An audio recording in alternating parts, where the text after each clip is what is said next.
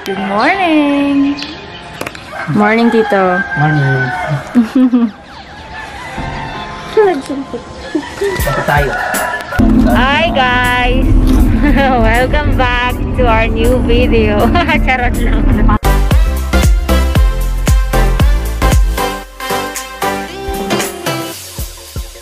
Hi guys! Welcome to Strawberry Farm, our first destination for today's trip here in Baguio. So let's go guys! See you! Oops, before that, balik muna tayo 2 days before the travel. I was told na need pala ng quarantine pass para makapasok sa Baguio.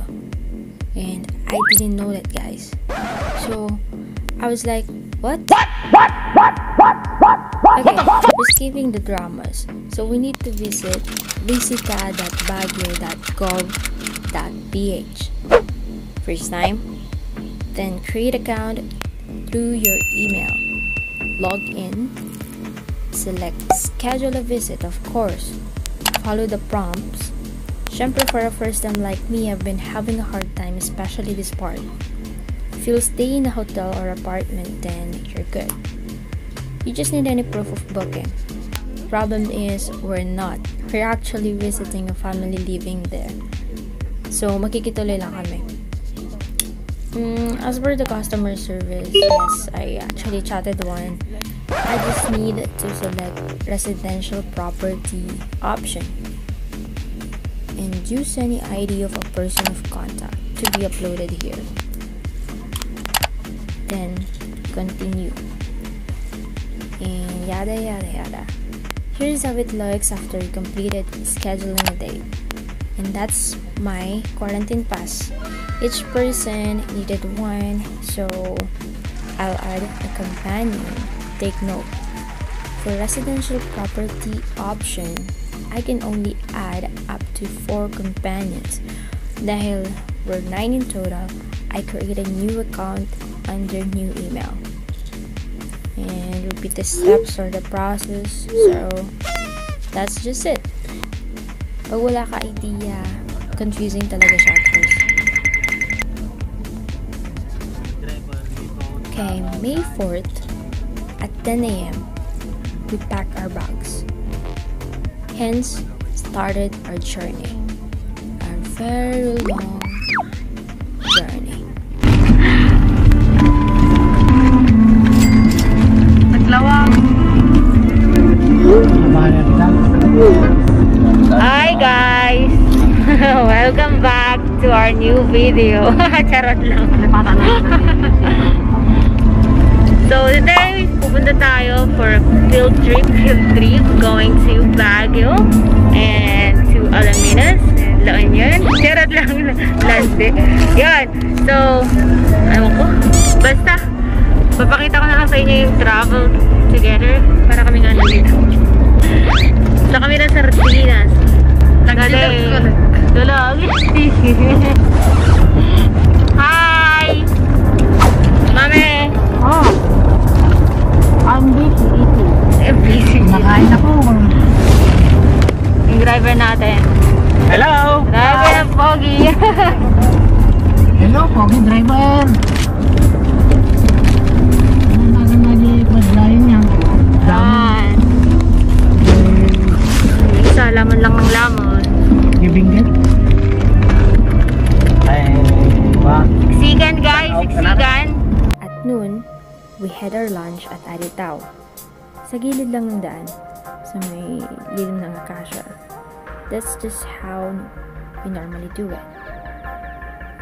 May bumaliktad na kasi si Knura, di pa nakakalayo. Kaya, kailangan na malagyan ng laman yung tiyan. Peace, bread. Yes, boss, you can see, nag-bound kami para tipid. So, parang picnic lang, ganyan. Bawal maarte. Guys, maditay nga bakit na nga po, yeah. Yun, busog na. Pagkataas ng onting pahinga, ready na ulit lahat. Lalo na syempre yung driver. So, we're taking a shortcut, but a challenging way to Baguio. And that's through KAYAPA, AMBUCLAO. See that? Creepy. From the name of the road itself, KAYAPA? Or question to yourself, kaya? Syempre kaya. No choice, guys. Yeah. Good luck. Oh my God, I hate road. I hate road. Hindi ba I hate road. Yung buklaw pa Now showing KAYAPA Road. Charot. KAYAPA Road. Now showing, parang horror movie pala. Now showing KAYAPA Road. KAYAPA.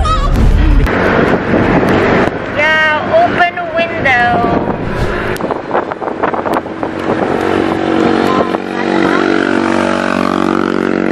KAYAPA. Kaya pala, kaya pa. KAYAPA. Kaya pa? Madeng. KAYAPA? Wala na. KAYAPA. KAYAPA? Panic. Lasing yan. History of KAYAPA Road. Pag-share tape lang. KAYAPA? KAYAPA. Open Awang 5.25 kilometro. Lumal pa mali 25 kilometro. Ay, delikado. Nakaturog dan. KAYAPA? Kaya pa. Word of the day. Nagtiraga ka. Word of the day. KAYAPA. Kasi, dito KAYAPA Road. Okay, so, we really need a lot of few stops para magpahinga. Not us, pero syempre yung driver. Since wala siyang kapalitan. And, hapon na guys. Almost 2 p.m. na, and as we go farther, medyo lumalamig na ang simoy ng hangin. Yeah, and we're seeing a lot of pine trees already. And yeah, another few stops. AMBUCLAO. Hi guys! Welcome to the province of Benguet! Hello, motherfuckers!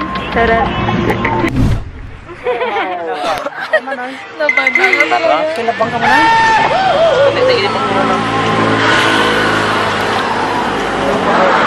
Tingnan nagnaga. Rest lang guys, rest. Hangin! Woo! Saya guys, saya! Welcome si Baguio! Joke lang. Kaya ako sa Baguio.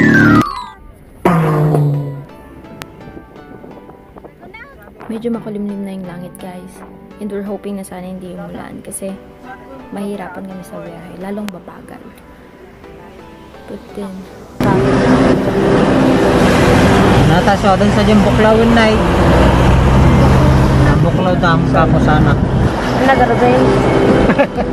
Okay. Aircon. Hello. Oh my god. Open. Oh gosh, it's raining. It's raining really hard. But blessing in disguise dahil nga umuulan. Ayun.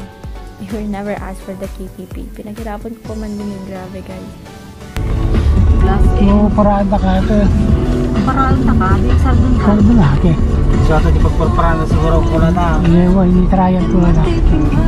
Dapat ID ko ah. DBGH, trial.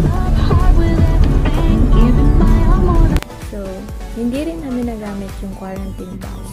Nakalusot kami sa Baguio Triage. So, we're here now in Baguio. Oh wait. Another struggle. We're actually going to Crystal Cave. And yeah. Hindi namin alam yung way. Stoplight na rin. Turn left on 204, Bugside Avenue South.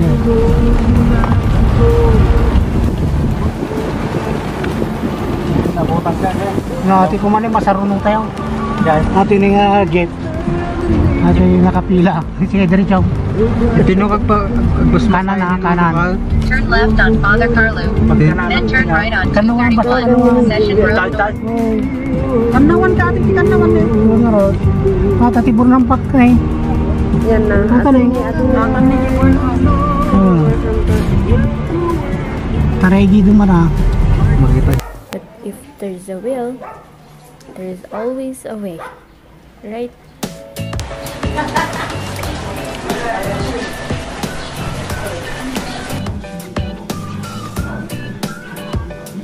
Good night, beaches. Good night, beaches.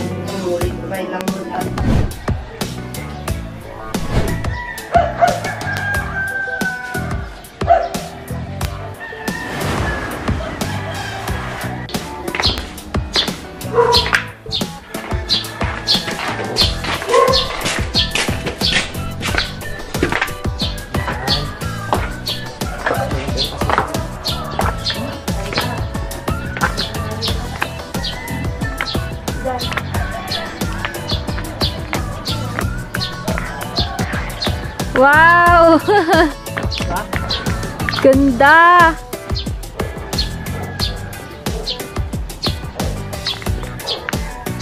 Pagkudla kayo ito kinitito yung pasyent ang dama. Tito Knock-Knock? So namakamot ipapalan yung kahit yun. Ganda! Ipagka minds view kasi guys. Naglamiis nga lang. Nag-jogging. Nag-is lang na 2 times yung mga din yung magma. Yo! We are at the top of the world! We